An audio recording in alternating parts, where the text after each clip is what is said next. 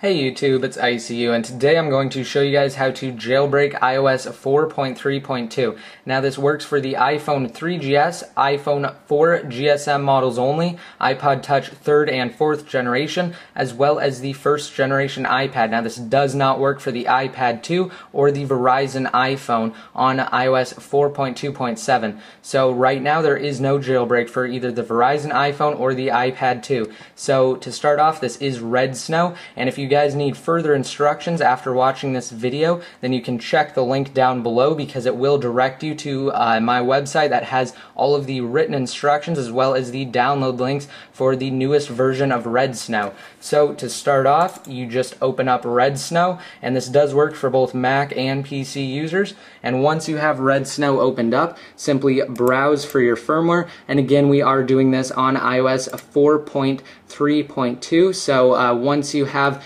that firmware selected, then you just hit OK, and it will process the firmware, and then it will begin to patch it once you hit next.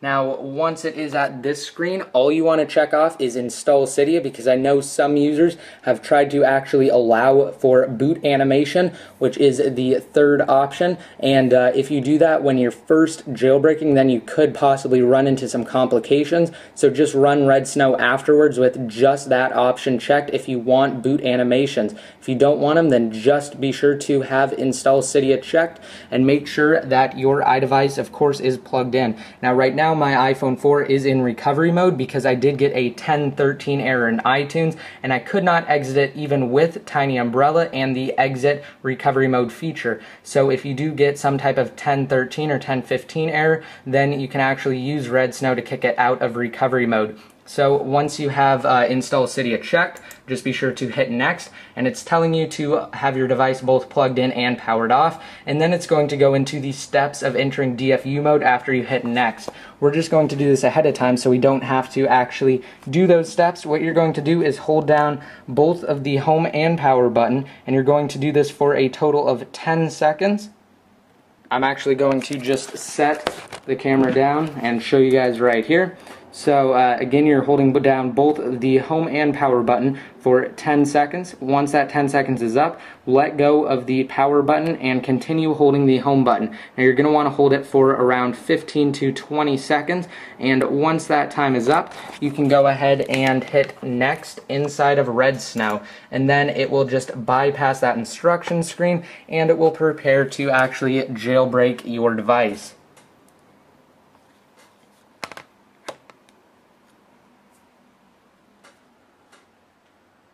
Alright, so there it is, and it is downloading the jailbreak data on my iPhone 4. And there we see the LimeRain exploit. And it is finished on the computer. It says done, so at this point it's okay to click finish, because the rest of the process will take place on your iDevice.